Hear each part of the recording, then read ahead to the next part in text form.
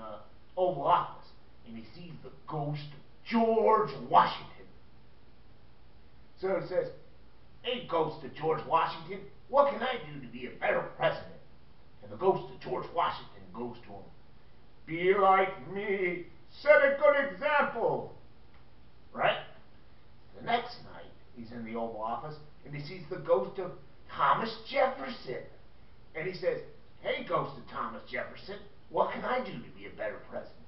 And the ghost of Thomas Jefferson says, "Be like me.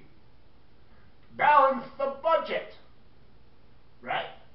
So third night, he's in the Oval Office, and President Trump sees the ghost of Abraham Lincoln. And he says to him, "Hey, ghost of Abraham Lincoln, what can I do to be a better president?"